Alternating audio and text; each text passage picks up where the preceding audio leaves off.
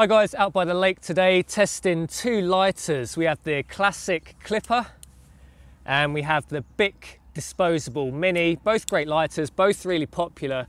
Let's run a few tests on these and see which makes the best survival bushcraft lighter. So the red lighter is the Bic, the white lighter is the clipper. Both currently working fine. We're going to drop them in the lake down here, come back after 10 minutes and see how they're getting on.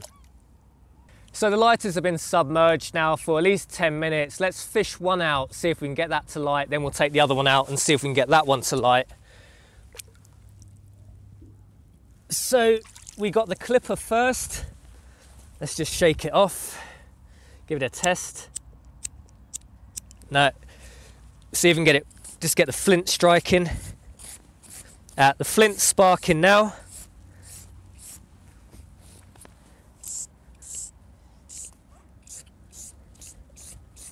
Starting to get a flame.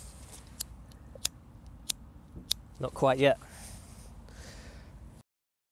Hi guys, back at the car. I actually had a problem with the clipper. I managed to get the Bic back working, so it's still a bit damp, but it does now light. The clipper I had a problem with. Now I was just going to abandon this test and not bother putting it on YouTube, but I thought just for the purposes of being honest, and it's just see the results of this test. Basically what happened in the clipper obviously has the removable flint.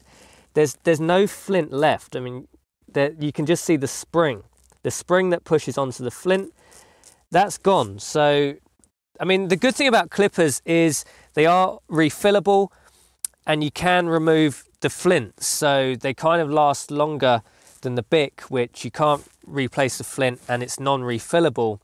I mean, otherwise the clipper does work. You can light it from that one. So as a lighter, they both still work. It's unfortunate that the flint went. So we managed to get both working. I was going to do more tests on these. So if you like this video, just give it a thumbs up and comment on it. And we'll get the clipper working and we'll put these two lighters through their paces. But yes, it's just unfortunate that the flint went on that. I mean, personally, I probably prefer clippers to Bics just by the fact they are more replaceable and you can keep them longer. But in this test today, the Bic still a bit damp, but it is working, and the clipper's not. But you can light one from the other. But there you go. So that's the test for today.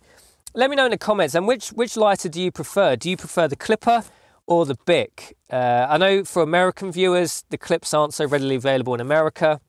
Clippers are quite popular in the UK. Both cost about the same price, you know, £1.50 odd in the UK.